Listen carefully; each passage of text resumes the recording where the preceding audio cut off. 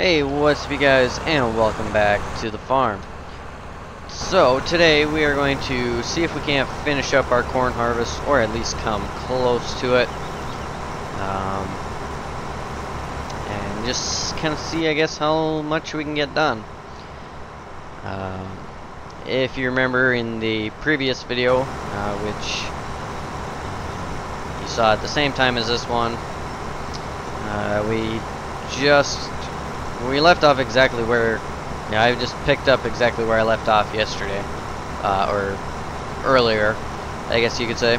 And if you remember, we had a little issue with this unloading of the gravity wagon. It, for whatever reason, did not want to, so we had to drive the Bobcat over here and take care of our little mess of spilled corn. I think what I'm going to do is I'm going to go over here and I'm just going to split this field open. Just going to split it somewhat down the middle if I can. Somewhere in the middle, I guess. Probably not exact middle, but it'll be close enough.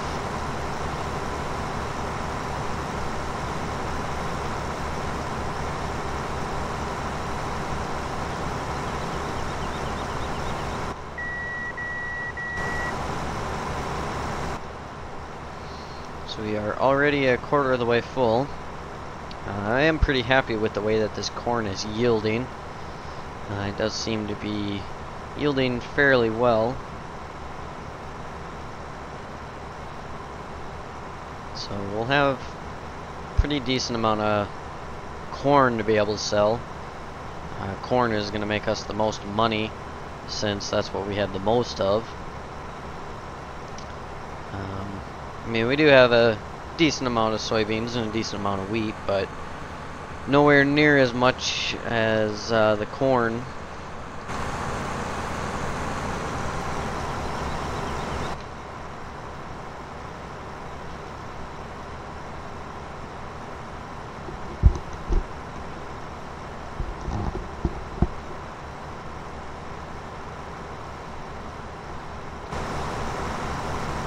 So I am hoping, I think I mentioned this a time or two before, that I am hoping to expand our operation for next season.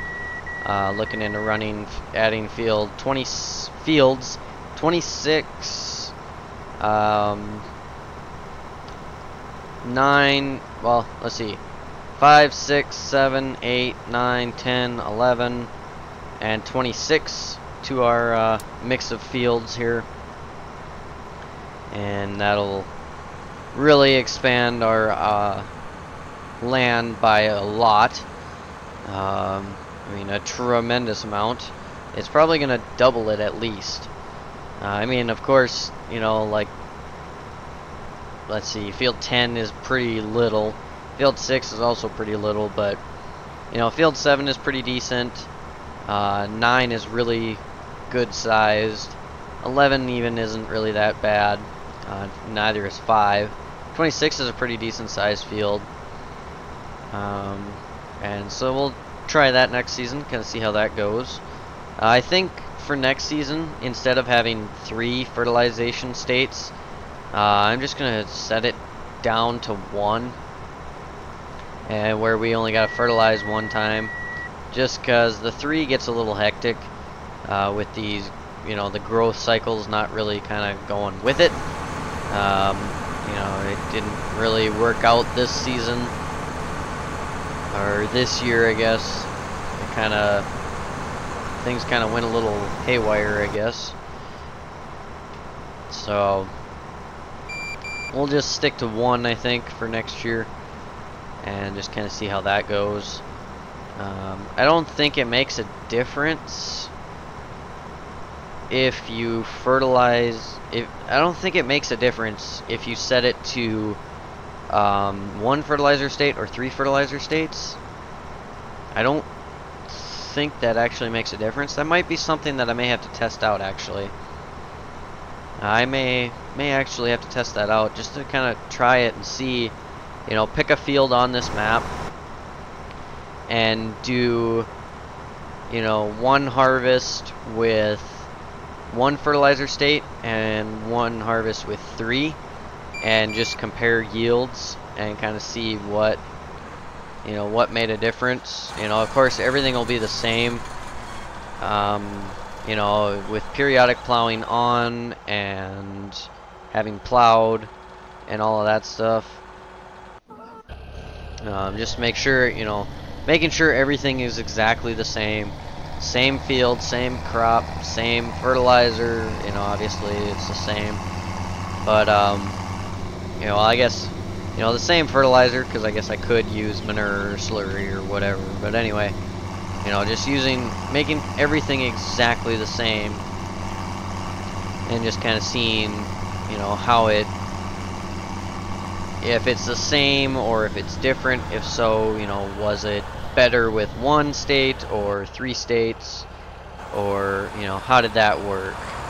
And just kind of figure that out. Because if it makes, you know, if you get a better yield with 3 states, then I'd probably leave that on and I'll stick to it. But, you know, if there's not a difference between the two, then I would just put it to 1, because it'd be a little easier and a little nicer kind of as well. So, but I mean, that's just me, I guess. As you know, some other people may enjoy doing the 3, you know, but I don't know. I guess it does also help. I've heard that, you know, if you cultivate with chop straw, it does add 2 fertilizer states right away. So then you'd only have to spray once. So I might look into that too. But for, you know, for the first, you know, like once we switch over to the new map or the updated map, you know, I'll change it to 1, because there isn't going to be any chop straw. You know, there will be the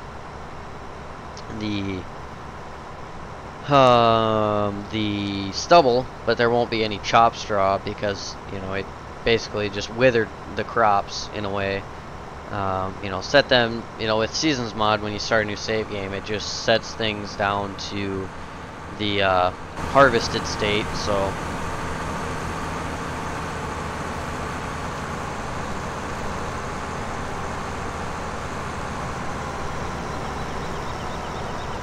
yeah, we should be able to start selling grain in the next video, because I think we're going to be able to finish up our harvest. I still got like 22 minutes on the timer, so we should have plenty of time to finish up this harvest. And I don't want to miss corn. It's yielding very well, and I want to get the most money that I can. But yeah, we should be able to finish this pretty easily in this video. Oh my goodness. I'm not going back to that a little bit. Heck with it. But we should be able to finish in this video and then get everything cleaned up and everything parked back where it goes, and then we'll be all set up and ready and cozy for winter. And then I'll probably just fast forward either until I hit a great demand or until I hit winter time and have snow on the ground. And then maybe I'll stop fast forwarding there, but we'll have to see, I guess. Whichever comes first, whether it's a great demand for one of our 3 crops or a snowstorm, whichever just so happens to occur first. So we'll combine this little patch here now.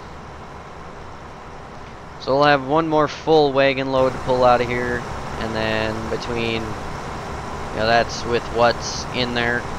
So we'll be able to fill that once, you know, finish filling that gravity wagon. And then we should maybe have, I don't know, maybe a 30 to 50% full gravity wagon.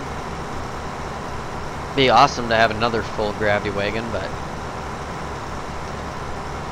I don't foresee that actually happening. because our wagon is 70% full now. So it'll take one more unload from the combine. So once we finish up this little patch here, I'll probably unload it or something, or maybe I guess even when I get up there, I'll just swing over and top it off, and then we'll just combine as much as we can until this fills, and then we'll unload that and come back.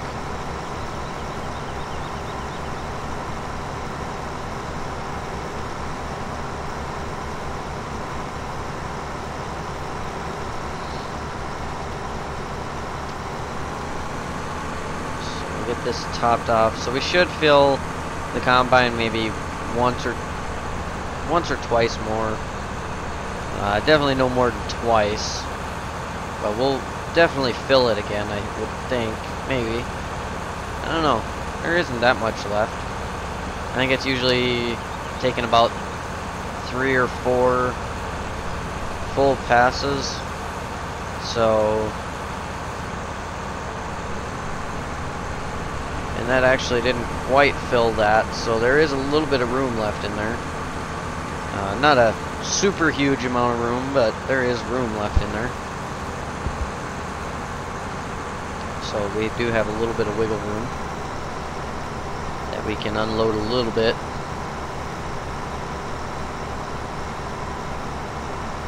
Whoa! I forgot about that. Alternative helper off. Thank you very much. So I'm just going to use this little spot to get the thumbnail picture.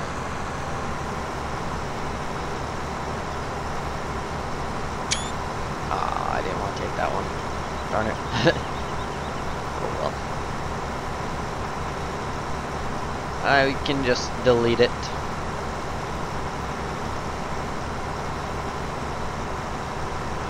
This stupid AI extension. I need to just delete it. I never actually use it even.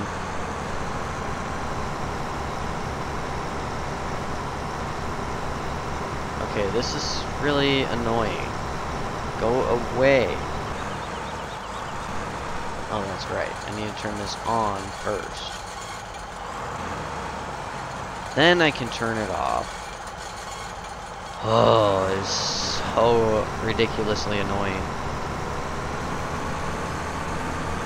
I downloaded it thinking it would be like Auto Tractor or Auto Combine kind of, but in a sense it somewhat is, but it's not. I mean, I wish that Auto Combine and Auto Tractor were converted over, but sadly they are not yet. But maybe they will be in the future. Hard to say, I guess. It'd be awesome if they were, because I liked using Auto Combine for combining better than Courseplay, because Auto Combine didn't really miss much. I never really did use Auto Tractor a whole lot. I more so just used Auto Combine and Courseplay, but you know, I guess I always like to use like Courseplay and stuff for my plows and cultivators and whatnot else. But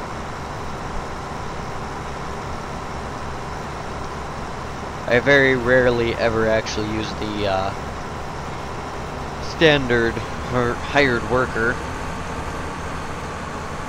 Oh, we just hit the red for our fuel level. Can we get all of this in one? No, I didn't think so. We need about a 2-row.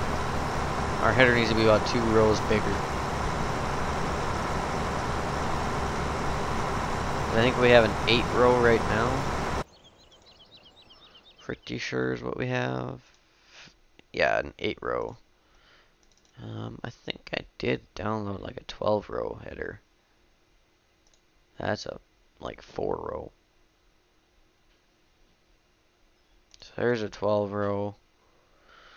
This is a 6, so that's smaller. That's another 12. That's too big. I don't know, maybe not. It's too big for this combine, but We'll have to see how much money we end up with. Maybe we can upgrade our combine.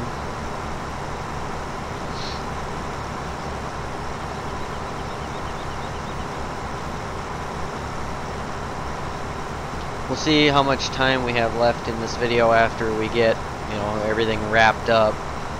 Maybe in this video we'll kind of show you guys some of the things that I'm thinking of upgrading to in terms of equipment, you know, for like a plow and stuff like that. I'm thinking of getting like, you know, a new plow for sure, and then depending on which one I get, we may be able to sell the cultivator, because I'm thinking of getting the Summers thing, whatever it is, the Summers plow, and that one it plows and cultivates at the same time, so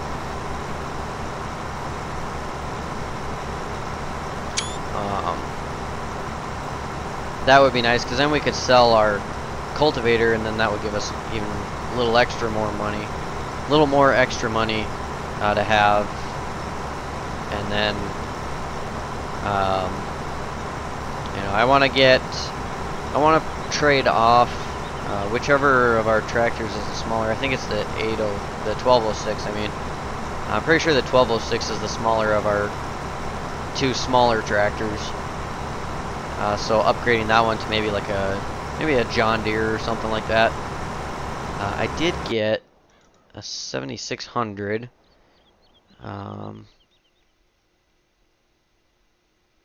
For a project that me and a buddy are working on. We're in the very early stages of working on, but I do have a 7600. That's 140 horsepower, and I think that's bigger than our tractors that we have. Yeah, so it's a little bigger than the case, so might look into getting that.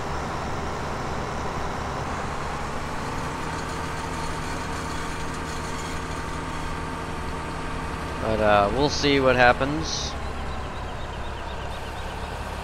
Alright, so we'll just top this off, and then we'll just drive this over, and then we'll just stick the pipe over the gravity wagon while it unloads, and we'll finish unloading that in that way. Thing is sure small when it's all folded up. Makes the combine seem just massive.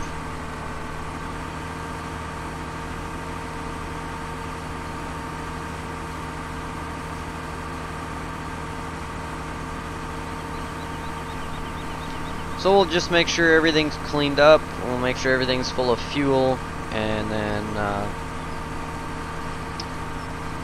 we'll be able to get everything put away and whatnot.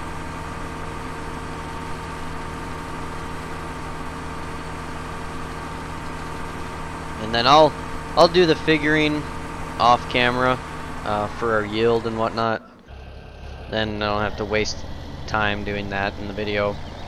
I mean, you guys have seen the process once or twice already, and it's the same process, so I guess I don't really need to go over it again. We got enough other stuff to get done right now. I know that's a very unrealistic cross scene to do, but I don't really care. I want to get this stuff put away and taken care of. I don't want to spend forever messing with it.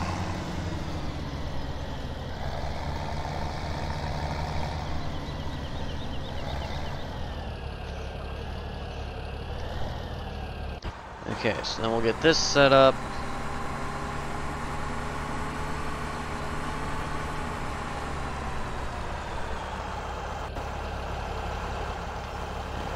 We'll fire this up.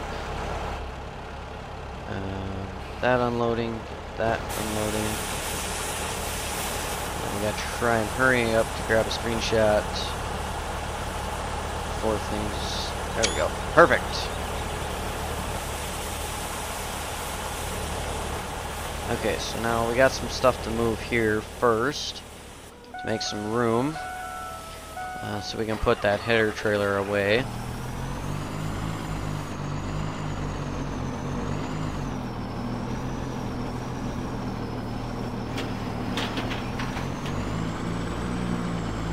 This is just going to get back straight up back here.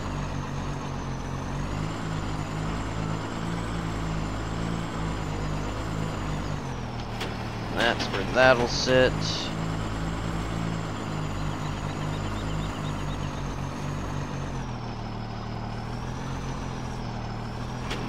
We're gonna grab this and we're just gonna basically put it beside the tank instead of in front of it.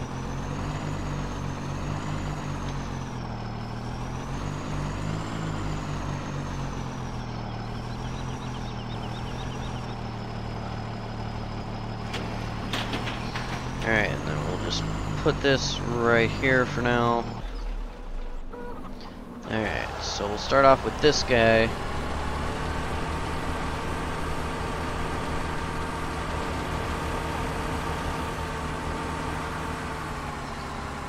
Whoops. We'll get him refueling. And we'll get...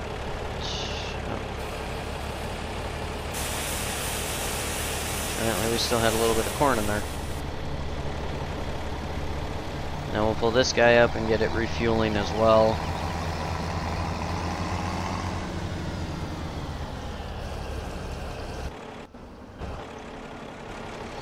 Alright, so now we can fold that up. And pull this forward. Alright, so let's see here. I need to get this brought all the way up here so that it lines up. Huh. And then we can drop this down.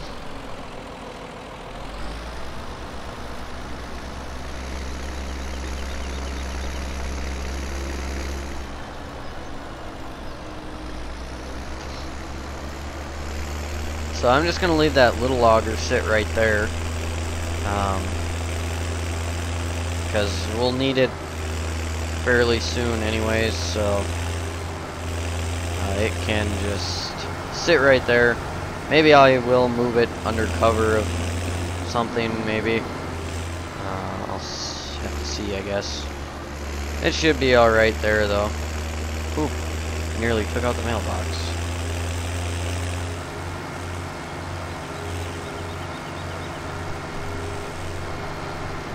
We still have our straw in the field, evidently. That'll be one nice thing about moving over to the updated version of the map. That straw won't be piled there like that. Not that it would matter if we stayed on this save game, because by the time we got to spring, I'm pretty sure that would rot away anyways. And if it didn't, then we'd do something about it, I guess. I don't know what, but probably have to rent a baler and bale it up, or rent a forage wagon and just make a giant pile of it in the middle of nowhere. That would work too. So this thing's still pretty clean, so it just needs fuel and then it can get put away.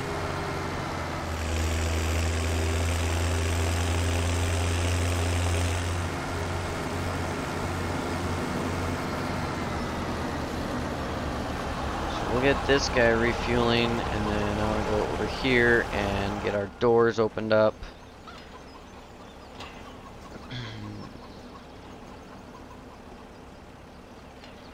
So that way we can get ready to put our machines in here.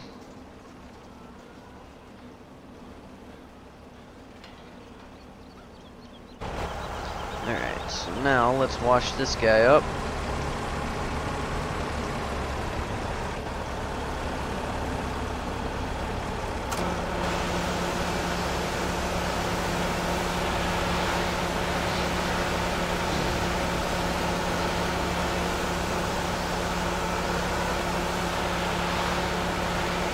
Come on, where's the sweet spot? Oh, down to the tank. There it goes. Now it's cleaning up. don't think this is actually too dirty. Not really, but it is dirty. It's gonna get washed up. Alright, now we'll go. Really? AI extension? Guess I just need to leave that on. There we go. Yep, definitely deleting that after I close the game, because that thing is highly annoying. So this I'm just going to drop right inside the, well, we'll just drop it beside the bin, I guess. I was going to drop it just inside the chicken area there, but, or the old foundation of whatever, but we'll just leave it there, I guess. We got plenty of room to maneuver the header trailer out, so I guess that's all that matters. Alright, now we gotta make sure we put this in just barely enough for that, so that way we still have plenty of room to maneuver our PJ trailer.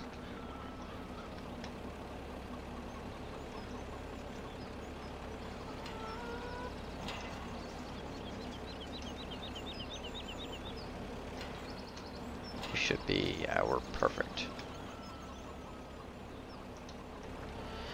Okay, so now we'll put this guy away. $61 to fuel this up. It was $851 to fuel the combine.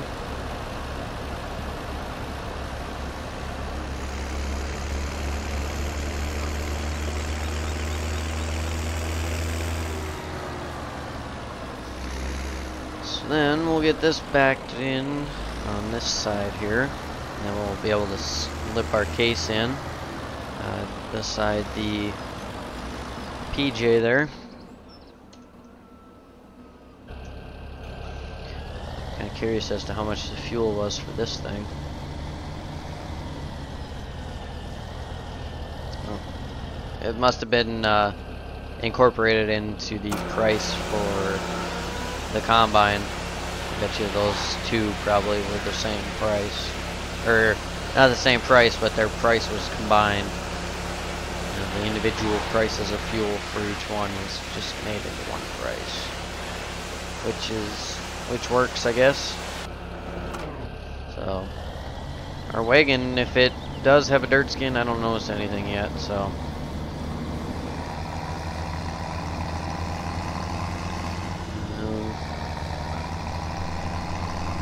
So I will look, we'll look here once we unhook this at how much corn we ended up with here. We ended with 75,871, so pretty decent amount actually. We should be able to get a fair amount of money from it.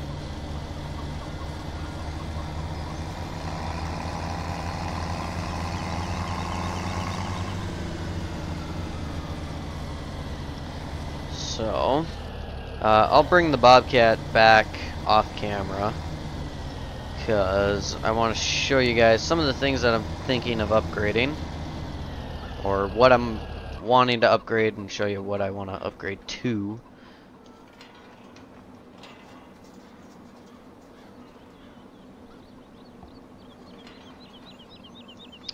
So, the first thing that I want to upgrade is our plow. The one that I'm thinking of getting is this right here, the Summers disc. This cultivates and plows at the same time, and it requires 400 horsepower.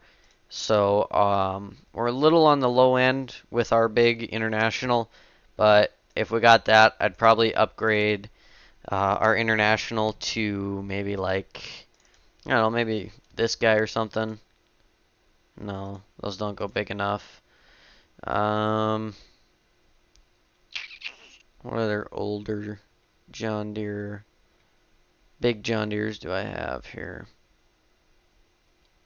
70, 20, 150, 180. Those are all pretty small.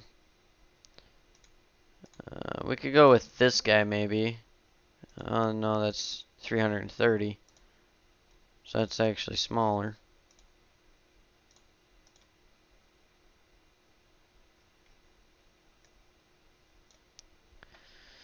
We got the 8440. That's 590 horsepower. What? Okay, that says 215.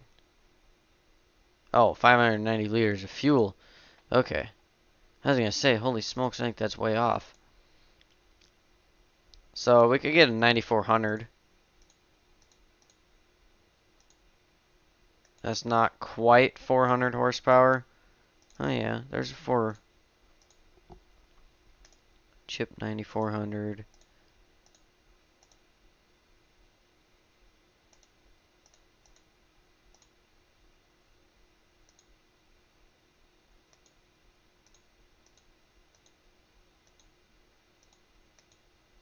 So that does come pretty powerful. That's just under 400 horsepower, so that would be big enough. Ooh, we could actually go with one of these guys. Maybe even, let me see, one of these versatiles would work. I know I've used these before. I've used one of these on, see, that goes to 350. This goes to 310. And this is 220. So it was this one, and I got the 1977 950, and that pulled it just fine, even though it's, you know, underrated technically. But so probably trade in our international for you know, the 950, and then get the Summers disc. So then we could also get rid of this cultivator, since we cultivate and plow in one pass. Planters. I don't know. I think we might be okay with our drill for now. You know, our drill setup. Or maybe we could upgrade to this one. We'll see. But the corn planter, I definitely am going to upgrade, and we're going to get the Vaderstad one here. Let's see. Our sprayer is okay.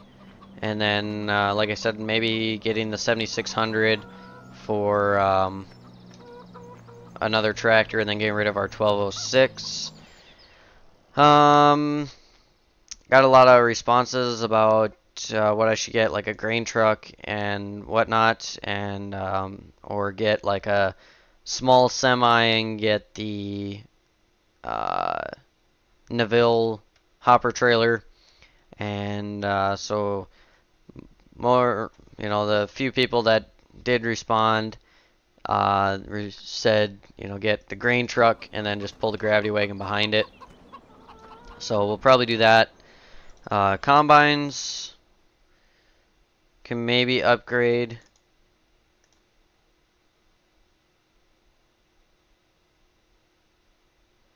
Could get maybe the TR99. And then I don't think we can get a bigger header. Let's see, we got the 12 row. So unless we can mix like maybe this 35-foot header with it, that would be about the only way that we could do it, because we have a 25-foot right now. So, or let's see, what's the smallest Macdon? That's a 35-footer. So we could get like the small Macdon, and then get like you know, the 12-row corn head, and then get maybe this sunflower header or something. So that'd probably be about all that I'd want to upgrade, you know, get new combine and stuff like that. So I'll look into how much all of that would be, and I'll decide exactly what I want to trade in for what, and then figure out, you know, I'll just calculate kind of like if I were to go like this to sell it, you know, and click yes, just figure out with that price, you know, and of course I would sell everything directly, so that would give more money, but you know, and just kind of figure that out, and then figure out how much it would cost to buy all the equipment. And then of course we do have our grain to sell as well, plus we could, I'm pretty sure, take out a loan. Yeah, we could take out a loan, you know, to make sure that we could upgrade to those certain machines or whatever. But yeah, so that's going to do it for today, guys. What I'm going to do is I'm going to fast forward until either a great demand or winter, whichever hits first, and then we'll be back for another video. So thanks for watching. If you enjoyed the video, be sure to hit that thumbs up button. If you're new to the channel, welcome to the channel. Be sure to subscribe if you like what you see.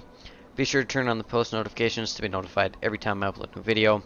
Be sure to check out down below in the description for my PC specs, my upload schedule, as well as links to all of my social medias and some other cool YouTube channels that are worth taking a look at. Thanks for watching, you guys, and as always, we'll see you tomorrow.